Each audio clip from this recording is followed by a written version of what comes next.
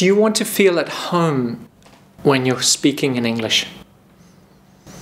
Do you want to feel comfortable, relaxed when you're listening to something in English?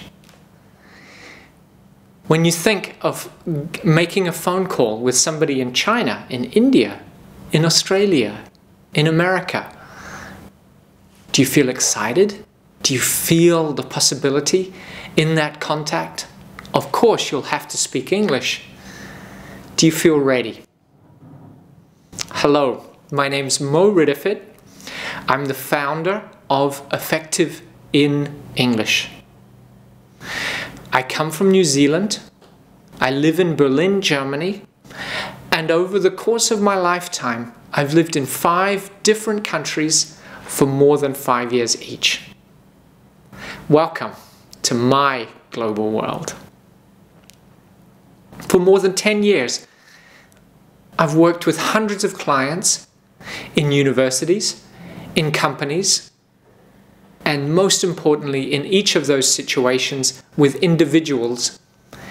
And I've worked with them in simple conversations. Yes, in seminars with large groups and small, but the focus is always on the power of a conversation. The power of what we're doing right now. The possibility. The feeling of excitement and confidence of what can happen when we make contact with somebody else. I feel it right now. I want to share with you one thing, if only one thing, and that is that you are a master talent in communication.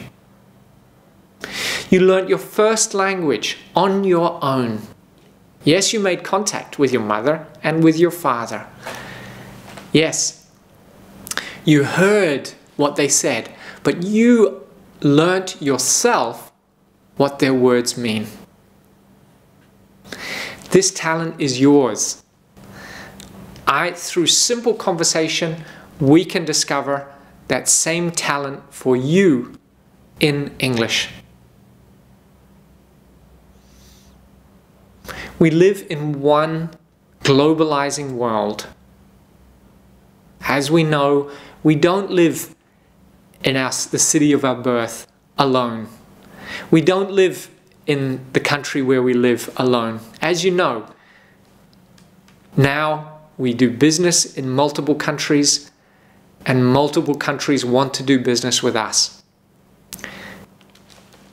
With my help, we can quickly, easily find your own authentic voice in English. This is not a question of time. In school, you learnt that a second language requires 5 years, 10 years, or longer. I want to show you another way. I invite you to make contact. Let's continue this conversation.